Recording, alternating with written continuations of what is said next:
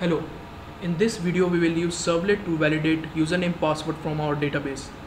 Our Servlet will return error message if login is invalid. So first of all we will make small changes in our Hello World Servlet program. In HTML we will add a new input text with type password. So this is the one. And the form will have action as hello servlet and method as post. This one. Now we'll go back to our hello servlet class. Here first of all we will create some instance variable to get hold of username, password, connection object, database URL and username password of database. After this we will see the do post method.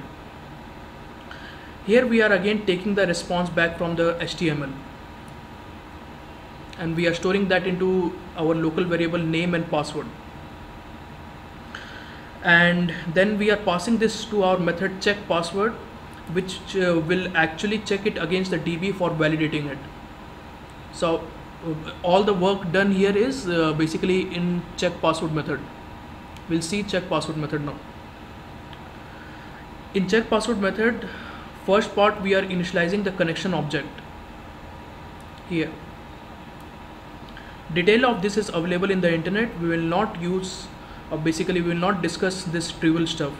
In next part we are creating statement from connection and then executing our query, which is fetching us the password for that user from the DB. This part. And finally we are checking if this is the correct password for the user which is there in the DB, and if it is correct we are displaying that it worked. Now we will run the program.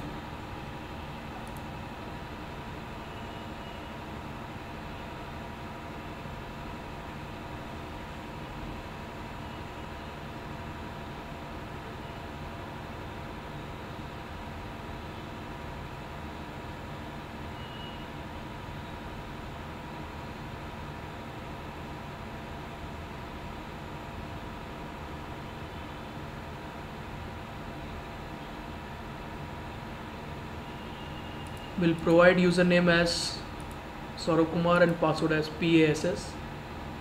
We'll do a submit and we can see the success message.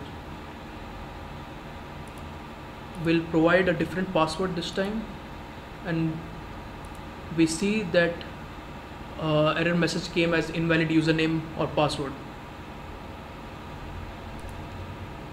Thank you.